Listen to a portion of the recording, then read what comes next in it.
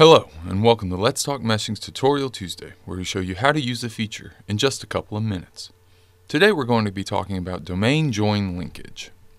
When two structured domains are joined, the shared connector is absorbed into the new domain. You can see that here. Edit, join, and the shared connector is no longer seen. It's part of the new domain. But what happens when structured domains share two connectors? You can see that here with this airfoil. The leading edge and the trailing edge are both shared. If I join these two domains, that will bring up the domain join linkage. The yellow line is the connector that will remain after the join.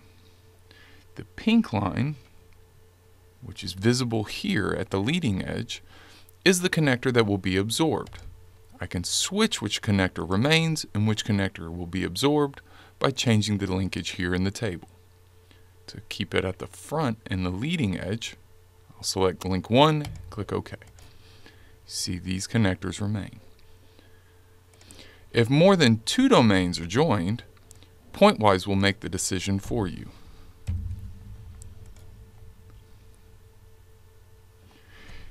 If you like this video, be sure to click the thumbs up button and subscribe to our channel for more videos like this. If you have any questions or comments, drop us a line down below or connect with us on Twitter, which is linked in the description.